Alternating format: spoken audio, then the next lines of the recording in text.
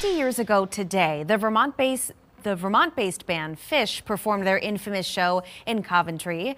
At the time, the group said it would be their last performance, and that drew fans from around the country to the Green Mountain State. But things took a turn after torrential rain in the weeks leading up to the show. Thousands of people were in standstill traffic for days on I-91. And now 2 decades later, we're getting an up-close look at what that time was like. NBC5's Anna Guber joins us live in studio now with more on this, Anna. Yeah, Lauren, Alex Daltis was one of the fans who spent 2 days on the interstate waiting to get into the festival. Take a look at what that looked like just 20 years ago. He brought his camera with him when he flew across the country to see the band play, but he never expected that most of his footage would be used during the journey getting there. And now he's sharing some of that footage he shot and conversations he's had with people over the years in a documentary he calls Jam.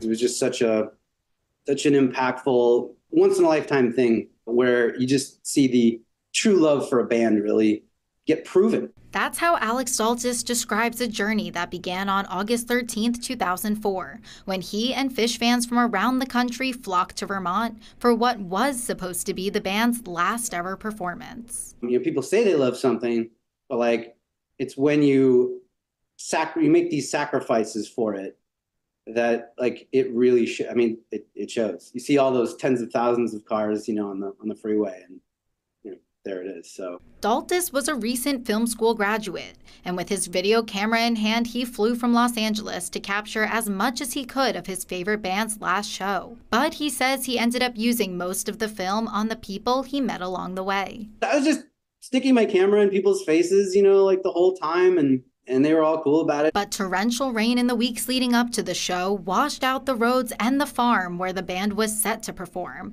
leaving Daltis and tens of thousands of fans in a standstill on Interstate 91. For a while there, we're just like, yeah, this is messed up. And we all started taking bets and, hey, when do you think we're getting in? All right, you call it, But nobody really anticipated it would take that long. No one expected to be stuck for days or eventually be told by the band and state police to turn around.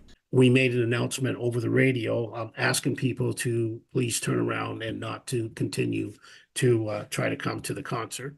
Yeah, that emotional roller coaster definitely peaked with the announcement for sure. Daltis and thousands of fellow fans were determined to make it in, leaving their cars behind and walking miles to see Phish perform. I talked to a lot of people that walked in, that had to park their car on Interstate 91 and walk 8 or 10 miles to get there, lugging all their stuff on their back. Today, Matt Maxwell is the town administrator in Coventry.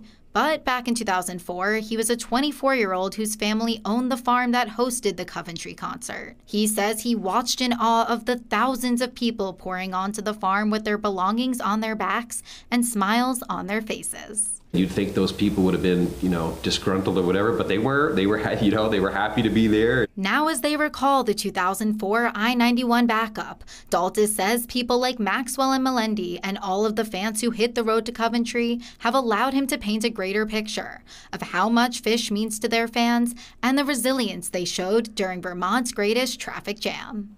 And you can watch the documentary by purchasing or renting it on Vimeo. Anna Guber, NBC5 News.